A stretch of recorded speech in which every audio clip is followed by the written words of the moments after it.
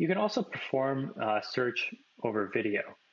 So in these examples, we'll go back to that scenario of being a loyalty program in a bar. And so you might have member photos where you want to be able to see has that member checked in recently? Have they appeared in my physical establishment? And so here we're going to pull up their member photo and look at search results, not in the member photo collection, but in all of the video streams that might be around my premise. So in the platform, you can search across apps.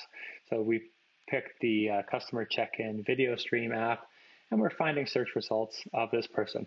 Again, you didn't see any name of this person. We didn't have to understand a name or categorize any personally identifiable information. We just automatically found that this person has been here before in multiple different video streams.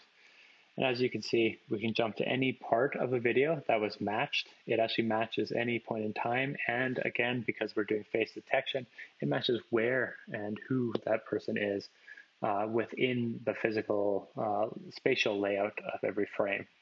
So it's both space and time. That's why we call it space-time search. Now let's take a look at kind of the inverse. You have videos.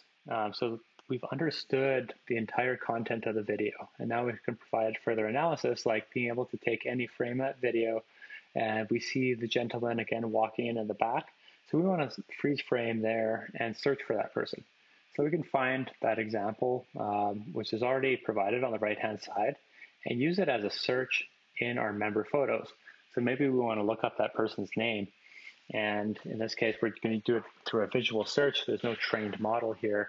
So this extends to very large catalogs of people. You could have literally millions of people and treat it as a search problem to find which member that is.